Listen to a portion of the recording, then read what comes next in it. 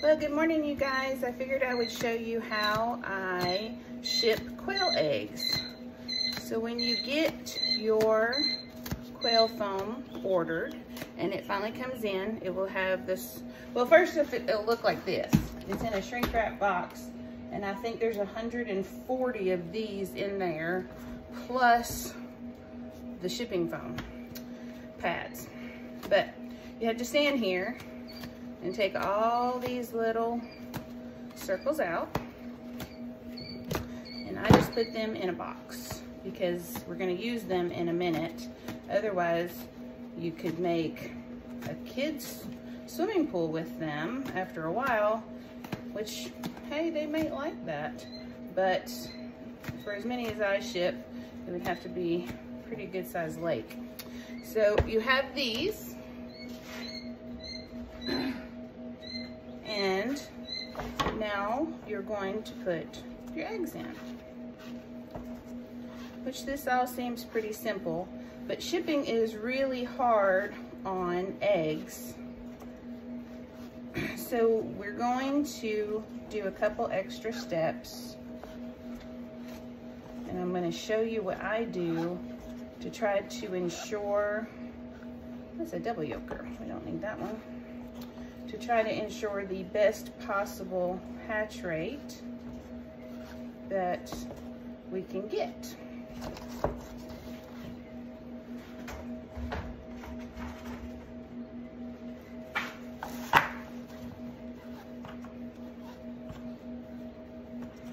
After we get all of this filled in, we're going to use the free boxes that you can order off of the postoffice.com. They will ship them straight to you. They're free. And I'm going to show you what sizes you need to do this cost effectively. So now that we have all of those in there, I'm going to set them to the side.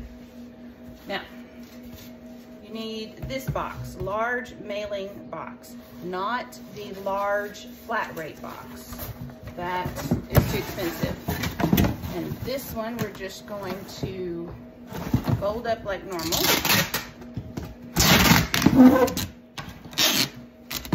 And if you have a husband with really nice blue eyes, you can probably get some of this tape at the post office from the ladies, which is always nice. This tape is quite expensive. All right, now that we have this box, this is the outer box that you're actually going to see. The next box that you need is the regional box B.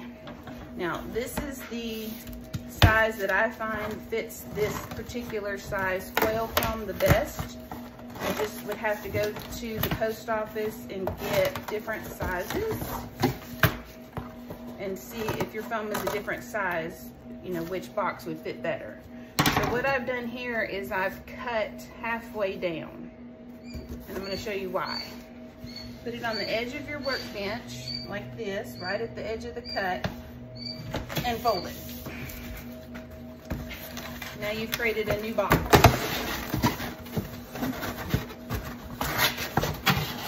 And you're going to fold this up. One piece of tape.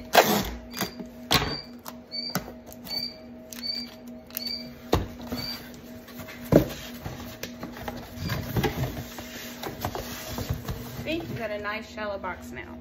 Now we're back to the eggs. We're going to take 2 pieces of the thin foam, and I'm doing that right now because somehow I ended up with a whole bunch of extra foam. Not sure why. See, and put a foam piece on top. Now I include a pamphlet on what to do with your quail, and I'll put that on top here. Now we're back to these. We're going to fill in the dead space with these little pieces.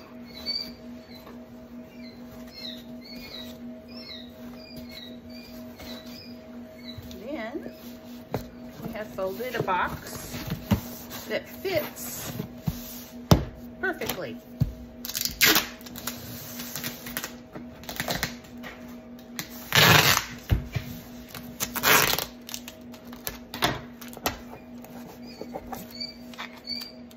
All right, so your eggs are protected in this box. See, they don't move around in there.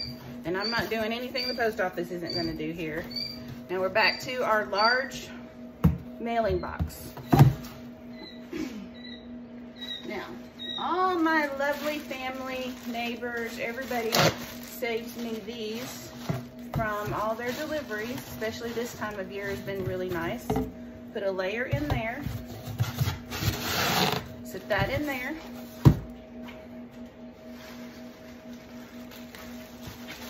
And use some more and fill that up. So see, now the box is complete, but I didn't add any weight to it. This box weighs, with 3 dozen eggs in it, boxed like I just did it, weighs 2.6 pounds. And I put 3 strips of tape. I have fragile stickers. And I just put a couple of these. I get these off of, I think I got those on Amazon. They were $0.01 a piece. And then I have shipping labels in the house that I printed off. And so this box is ready to go. As a general rule, this box will cost about $9 to $10 to ship it. All right. If you have any questions, let me know. Thank you.